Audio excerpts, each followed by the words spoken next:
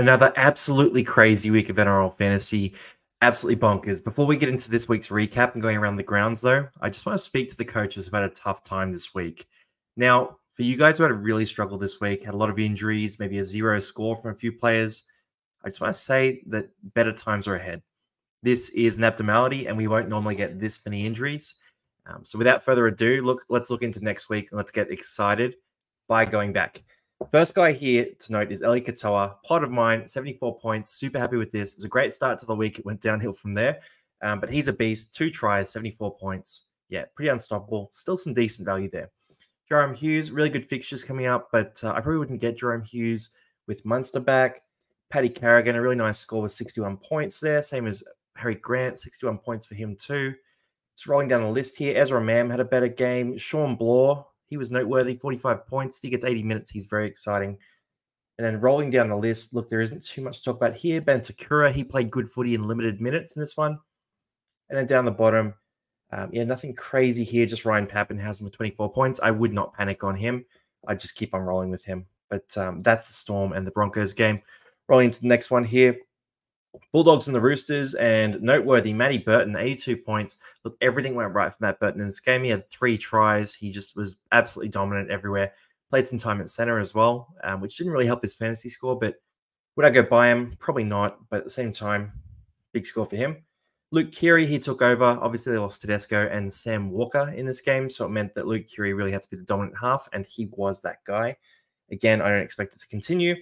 Joey Manu, if he gets some time at fullback, depending on Tedesco's injury, really bad concussion for Teddy. So just means that Joey Manu could sneak into some more minutes in future weeks. So if he does get a long time at fullback, very interesting. Angus Crichton, 437k, 57 points. That was about his break even. So he's going to stay at that price.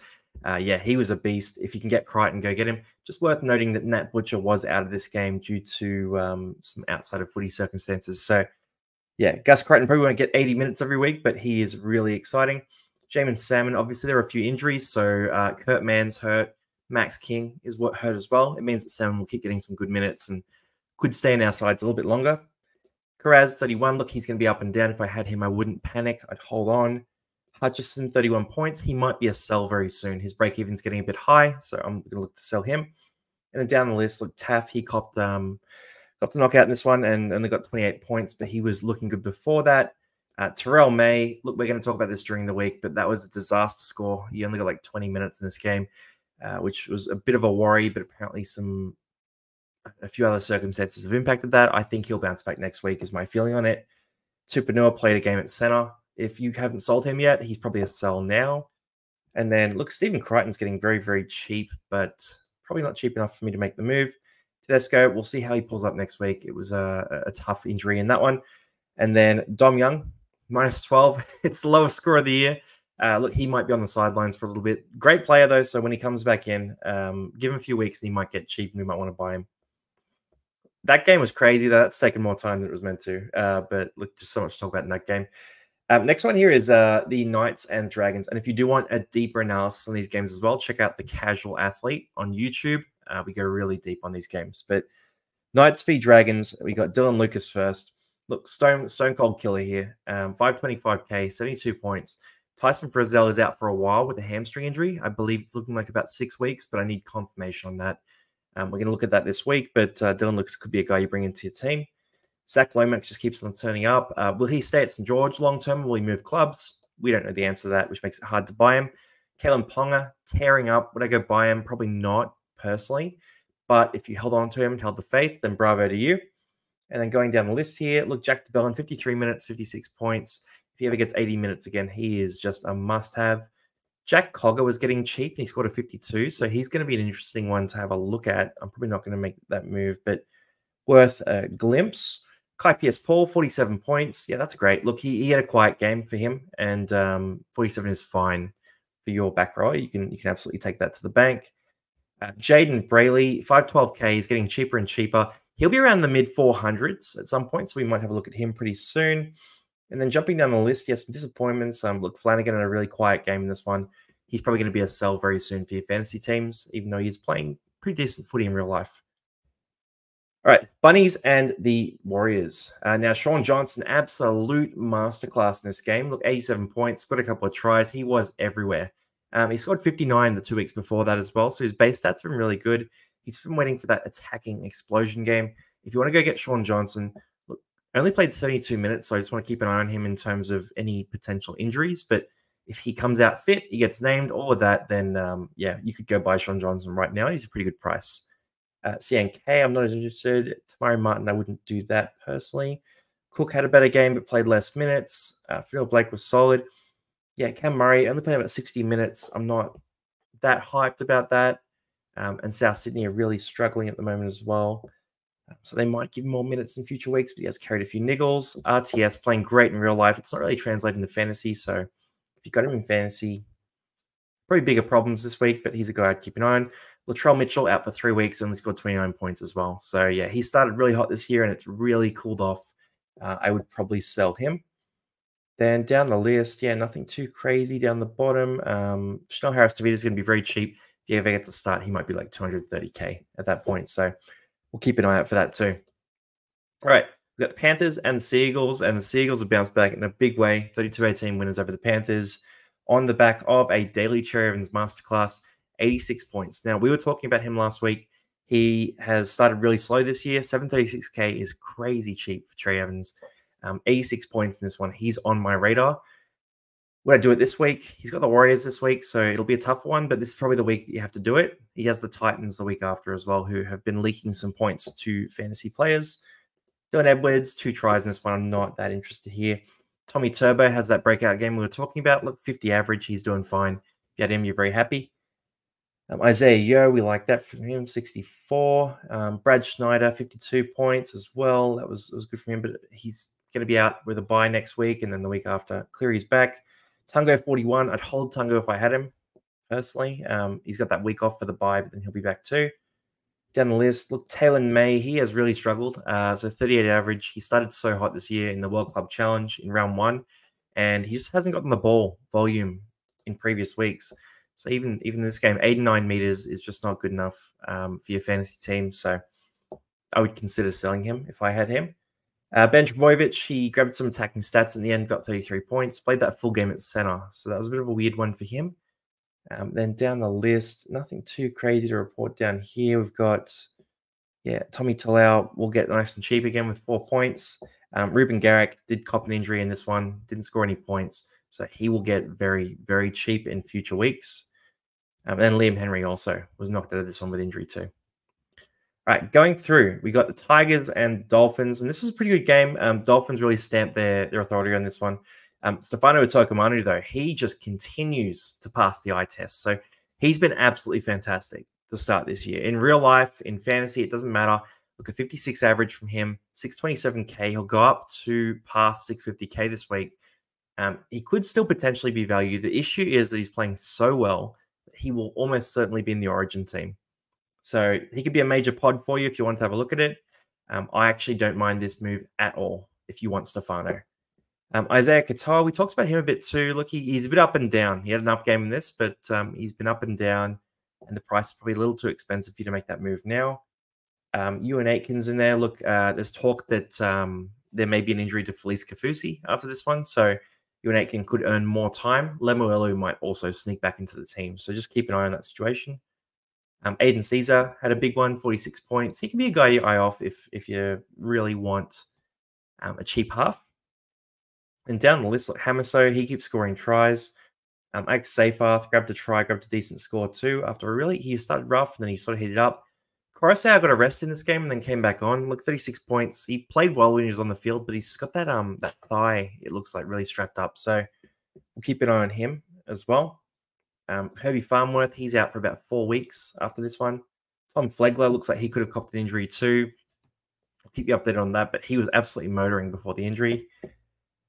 Fair Tape, 2 tries, 29 points. It's not a great fantasy score, but he's playing good footy in real life, so the Tigers will be pretty happy with him. And then, yeah, down the list, look, Asako had that quiet game, 20 points, 10 points from goals, and only another 10 points from him. John Bateman copped an injury, 15 points. He'll be down about 600K pretty soon, so worth keeping an eye on him.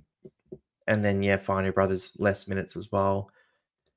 Keep rolling through here. We've got the Cowboys and the Titans, and we're sort of rolling into the Sunday games here now. So Scotty Drinkwater, 81 points.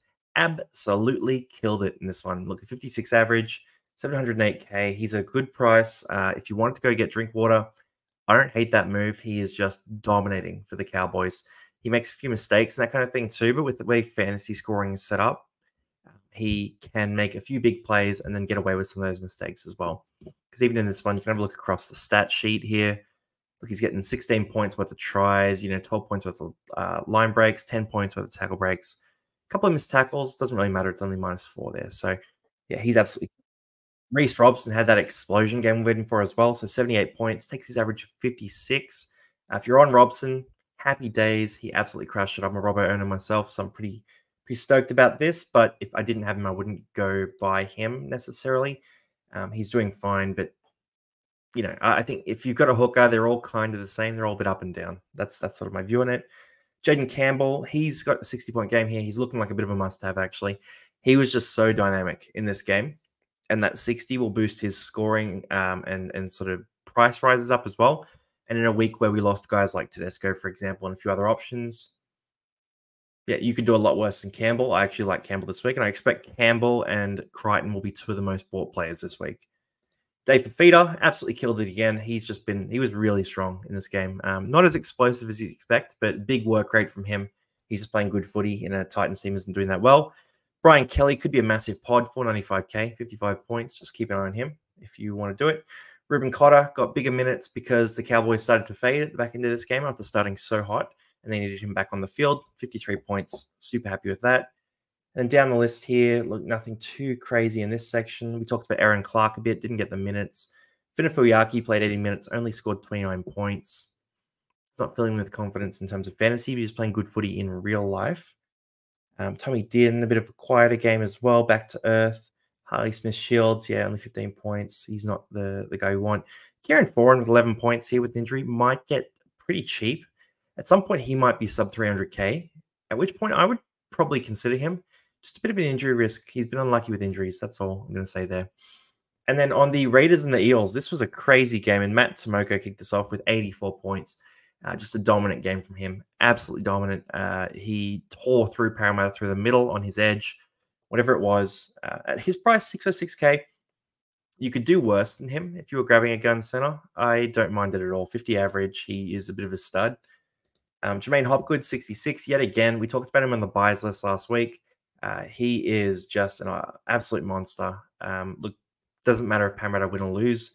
He got 61 minutes in this game. That's about what you'd expect from him. 66 points, so 44 tackles, no misses, and you got the 112 meters, small offloads, all that sort of thing too. Morgan Smithies comes in, played 80 minutes, scored 65 points. That's what he does when he plays 80 minutes. If he keeps getting those minutes, which he might now with Horsburgh being hurt as well, let's keep an eye on that situation going forward. But Smithies could be a really good one to hold on to if you did hold on to him.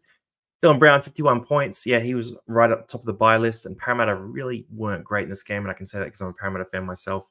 But Dylan was putting effort in the whole way through, defensively, on attack, all of it. 51 points is a reflection of how hard he played. And then going down the list, look, Schiller, he had 3 line breaks in this game, scored 49 points. Tell you what, could have done worse than Schiller. I said last week he was relying on attacking stats, which he is, but he got those attacking stats in this game, and he looked really good in terms of passing the eye test as well. Joey Lussick, 48 points in 80 minutes. We'll see what happens. Parramatta need to make some changes. So Joey Lussick's job security in terms of 80-minute hooker status isn't great because they sometimes bring Brandon Hands in, but he was great in this one. Ethan Strange, Stone Cold Killer, 48 points, looked really good in this game. If he ever starts kicking the ball, he's going to be so dangerous for fantasy. But right now, he's running that ball. He's making good sort of defensive workload as well. And he's in a spot where if you got him at center, you're pretty happy with him. Jamal Fogarty, a bit quieter, 43 points. If you're a Jamal Fogarty owner, you were probably expecting that 60 he's normally getting. I wouldn't worry too much. He's still an absolute weapon. Penasini is getting to a good price, so keep an eye on him. Bailey Simonson, he might be a guy you could look at in the next week or two. He'll be about 400K. Very interesting to me personally. Sean Lane, 80 minutes, 33 points. Look, he's getting the minutes, got the role, but the work rate and the attacking stats haven't been there consistently for him. Danny Levi scores another try. Is that 4 tries in 5 weeks? Because that is absolutely absurd. And yeah, he keeps on pumping those. And then down the list here, Corey Horsburgh, bit of an abdominal strain, something like that. So we'll keep an eye on that, but he could be out for a bit, which isn't going to affect you because only 0.2% of coaches have Horsburgh. It's more going to affect the surrounding players. So the minutes for you guys like Tarpanay, the minutes for you guys like Smithies, all these sorts of players. And Jordan Rapana, he went off with a brutal injury in the first half, came back for the second half, scored 24 points. As a Rapana owner, I was pretty sad that he didn't get to play the full game because he was looking very good when he was out there. So, he should be back next week against the Titans as well, who have leaked 2 fullbacks in the past. Gutho, 21 points. Yeah, real crash back to earth, 65 last week, 21 this week. We'll see if he can bounce back to his regular self next week. But, yeah, that was a tough one for Gutho owners to swallow. Blaze has, 5 missed tackles, 2 errors. There's quite a few negative stat points against Blaze. He kept trying through the whole game. So if you look at his stats here, he got 22 tackles, 86 meters. Look, he kept on going through the whole game. He kept on giving it his all. It's just a tough spot. Parramatta were comprehensively beaten, and we cannot blame a 3-game rookie. So 21 points. He'll have big games as well. That's all I'll say there. And then Shawnee Russell, he's getting cheaper, 14 points. Might be worth a look at some point. Tom Starling, if he ever got the start, he's getting extremely cheap. But those are my sort of key takeaways from this week. If I was trying to pick the buys for this week, I'd say most people are probably going to go look at Jaden Campbell and they're going to go look at Gus Crichton. You might also take a look at a top gun like Cherry Evans before Origin or Sean Johnson. If you're looking at your sell list, guys like Drew Hutchison have really peaked. Guys like Kyle Flanagan, we might look at James Tedesco after his injury as well. We'll see what's happening there. And we could look at some guys who have maxed out in terms of their cash generation too. Anyway, that is our fantasy recap for this week. Hopefully you had a good one. If you didn't, let's focus on next week. And you can check me out at The Casual Athlete on YouTube, Instagram, TikTok, everywhere. I'll see you on